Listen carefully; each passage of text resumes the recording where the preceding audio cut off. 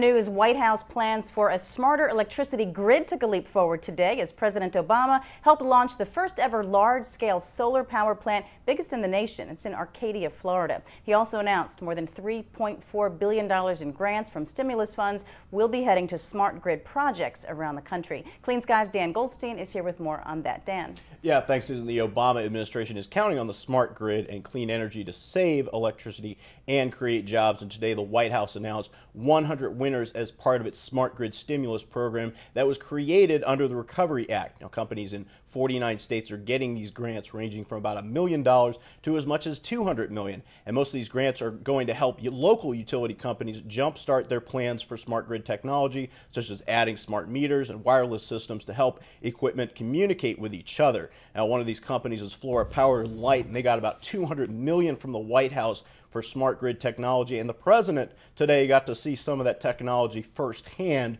when he visited the DeSoto Next Generation Solar Energy Center, where the first ever large-scale solar plant will be connected to the first elements of the smart grid. Now, the president said that projects like this one in Florida will help generate emission-free electricity and remove thousands of tons of carbon from the atmosphere, all while creating hundreds of clean energy jobs.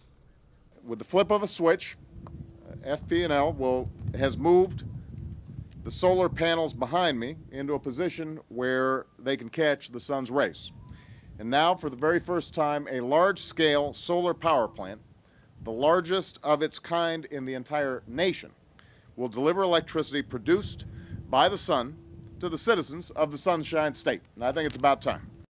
Now, together, grant recipients are set to deploy 18 million smart meters across the country, 1 million in-home displays, and thousands of advanced transformers, load management devices, thermostats, all of which the president said have the potential to transform the nation the way the interstate highway did in the 1950s. We can imagine the day when you'll be able to charge the battery on your plug-in hybrid car at night because your smart meter reminded you that nighttime electricity is cheapest.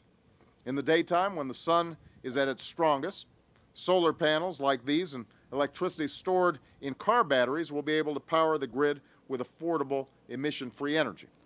The stronger, more efficient grid would be able to transport power generated at dams and wind turbines from the smallest towns to the biggest cities.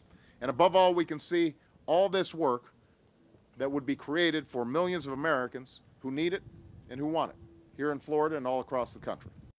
Now, in all, the projects will save about 14,000 or 1,400 megawatts of power. That's equivalent to about 3 large-scale power plants, or in dollar terms, as much as $20 billion off electricity bills, according to EPRI. And as many utility executives will tell you, the most efficient plant is the one they don't need to build, Susan.